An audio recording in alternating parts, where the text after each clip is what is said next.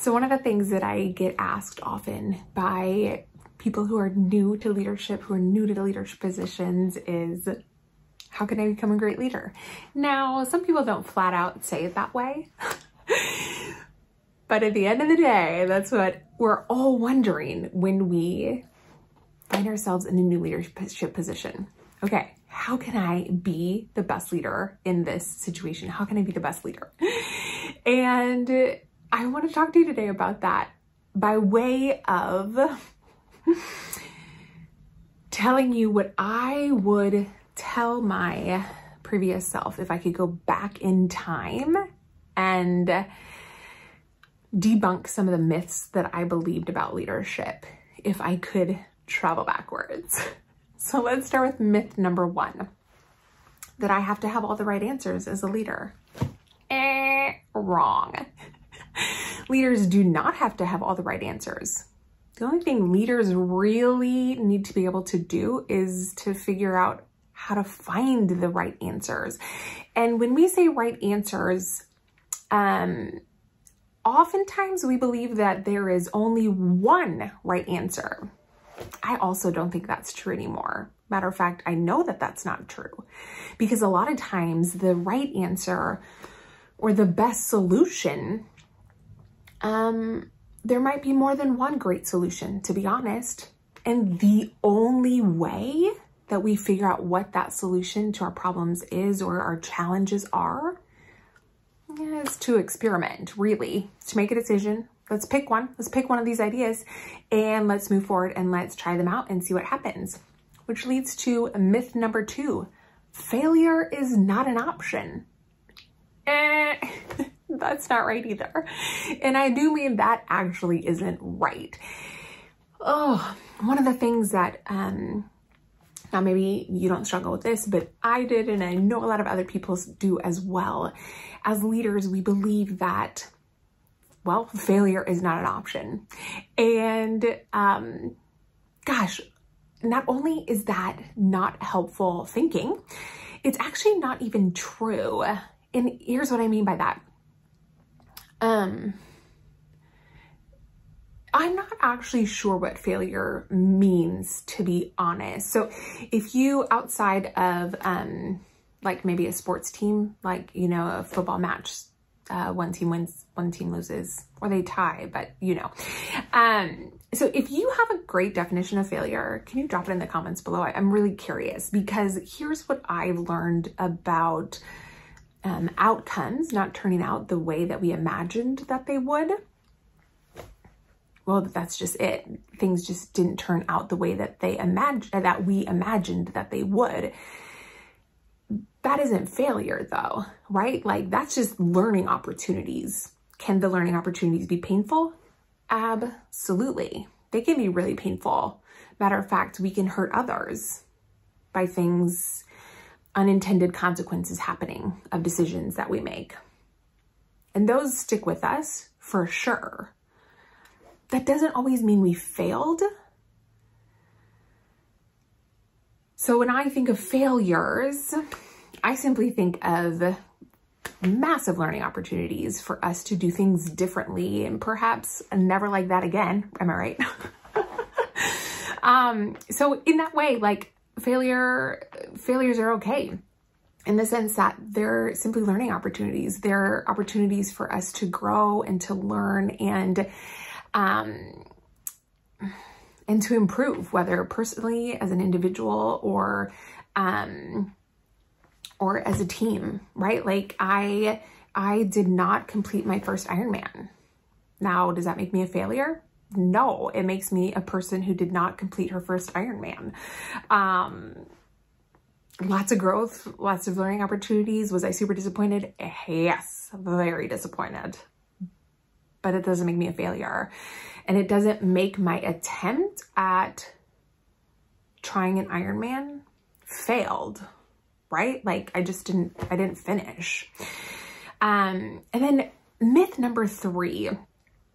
Now, maybe this isn't true of you, but this absolutely has been true of me, and for sure was true of me when I first started in leadership, that I have to have everything worked out before I engage anyone else in the process. That is the biggest myth and lie that somebody has fed us over time about leadership and what it means to be a great leader, what it means to be an effective leader. Because here's the deal.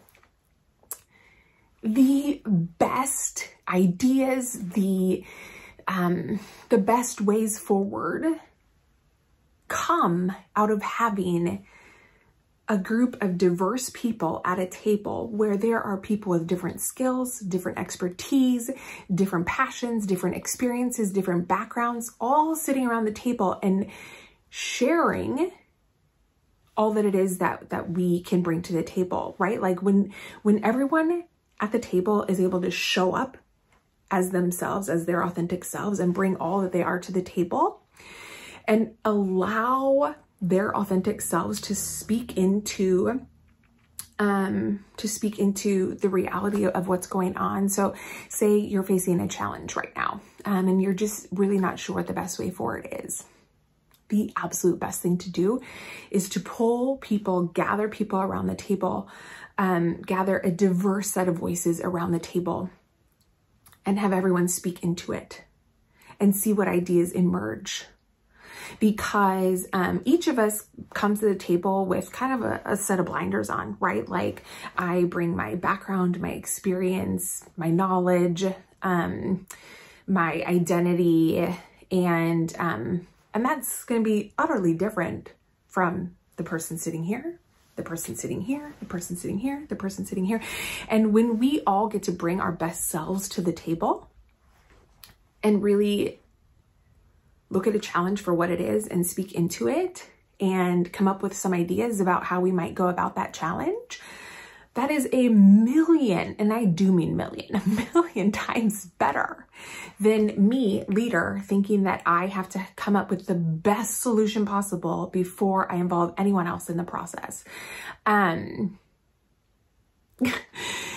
is when we have huge misses. When we approach leadership like that, we have huge misses. There are gaping holes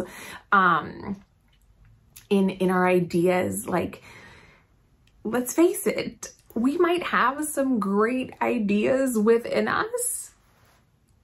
And when we empower others to share their voices and bring their authentic selves to the table, everyone else does too, right? Like, everyone has great ideas. And when those great ideas get to sit together at the table and we get to brainstorm freely without judgment, that's when some of the best ideas are formed. And it honestly is just the biggest lie that as leaders, we by ourselves in our office at our computer behind our desk have to come up with the best ideas before we engage anyone else's thoughts.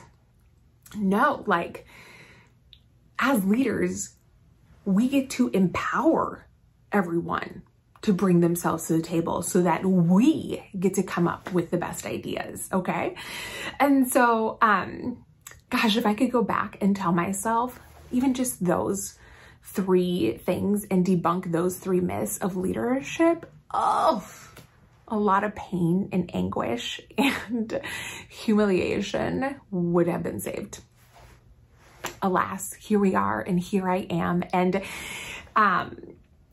to be honest, like, this is why I became a leadership consultant. And this is why I love working with leaders and pastors and churches, is because I love empowering leaders to become the most effective leaders that they can possibly be, serving the people that they work with, serving their teams, serving their churches, their organizations, their companies, so that we can leave a lasting impact in this world that honestly is crying out for effective leaders. And if this last 13 months hasn't informed us of that, then I don't know what will.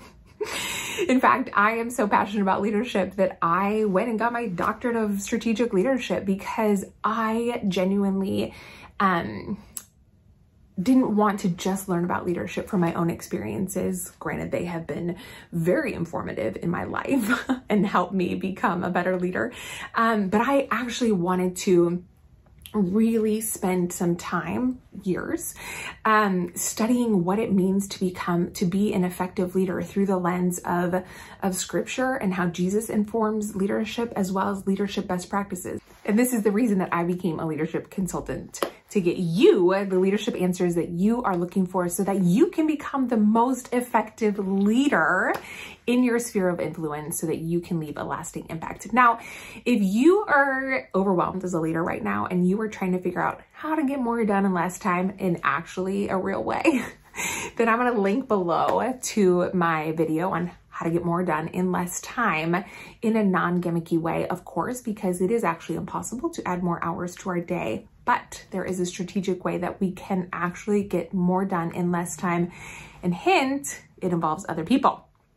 So check that video out. Thanks for watching, and I will see you next time.